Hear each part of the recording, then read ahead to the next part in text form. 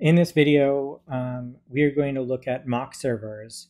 At Redocly, our mission is to help developers consume APIs with less handholding and support, and mock servers can help us in that mission. So mock servers can be used by both the producers of APIs and consumers of APIs. By producers, they can be used during the design phase and during the original build phase as well. So producers and consumers can be building towards a common design at the same time productively. But they can also be used by developers after the fact, because it's a lower, lighter weight way to test and try an API without actually making a commitment to sign up and create credentials or anything like that. So let's take a look. Let's use this dinner API as an example. To enable mock servers, we'll go to the Settings tab and click on mock servers and make sure this is checked. It was already checked here. So if I uncheck it, it disables the mock servers. If I check it, they're enabled. Now back on the Overview tab, I can get mock servers for my primary branch or any preview branch by clicking on those three dots and looking for the mock server link inside of that.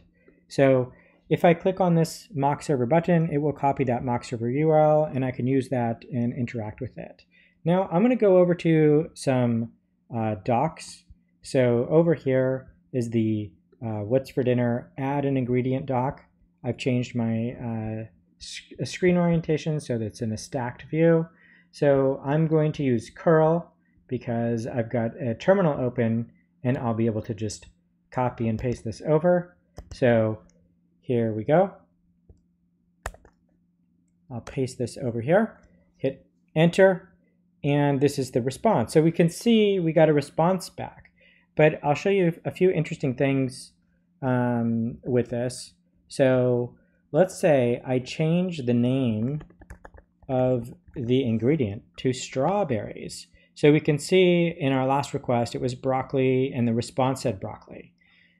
And I want to show you that the mock server uses heuristics, which you can disable. It's a configuration toggle.